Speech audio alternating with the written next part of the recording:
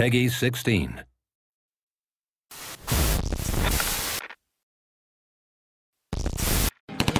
I'm Daniel Matros, Community Manager at DICE, working for Battlefield Bad Company 2 Vietnam.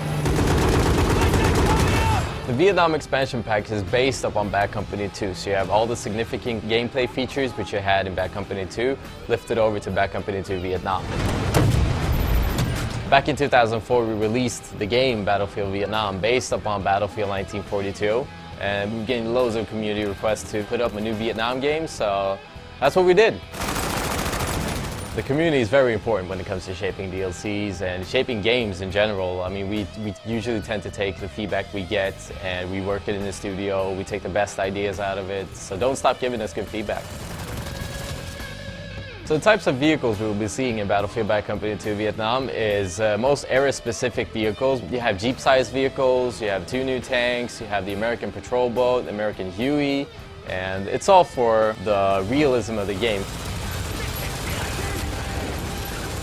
The difference between the weapons in Bad Company 2 and Bad Company 2 Vietnam are actually quite big. For the North Vietnamese side, you have the AK-47, you have the PPSH, you have the RPG. All of them are really rusty and tied together with cloth just to give you that ultra experience of you've been in the jungle a long time. And the same thing goes for the US side. The US side have M16s, they have the M79 grenade launcher. You no longer have scopes, you no longer have red dot sights, so you have to get really up close and personal this time just to take someone out. So yeah, it gets really intense in Vietnam.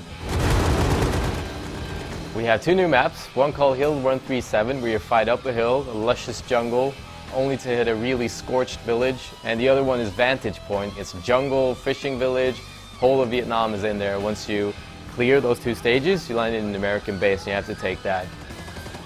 Also, what we're showing here today is the brand new flamethrower we've added into the game, and it really adds some extra flair to the game because you can't really hide from a flamethrower.